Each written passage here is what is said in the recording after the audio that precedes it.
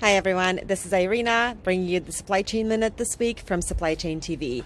Let's go back to a discussion that we touched base on a couple of weeks ago regarding relocalizing the supply chain. So, when we think of that, does that mean maybe more manufacturing or more assembly closer to the consumer?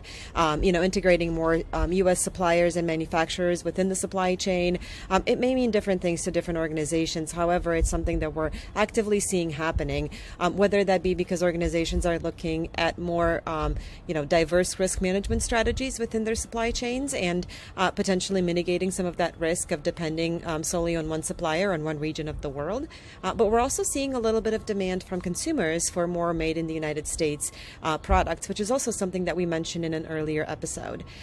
So today I actually wanted to discuss maybe some of the different nuances of what does it mean to look for a supplier in the United States and to really build a relationship with somebody that's closer to maybe to your headquarters or to your business, and somebody that you can visit more often and have a different contact with than what we're usually used to with our overseas suppliers.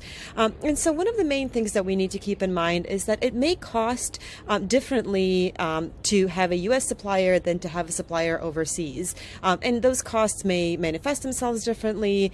There may be different requirements for investments, or just a simple cost per unit might be a little bit higher than what we're used to. And so that's a little bit tough for supply chain people because we're very much focused on efficiency and cost. And keeping those low. And so I just think that there's a different conversation that we need to have now. And instead of looking at a supplier that can bring down costs as much as possible, we need to look at suppliers that will be aligned with us for the long term. So who can we build an alignment strategy with? Who can we align with so that we have competitive advantage in our specific area?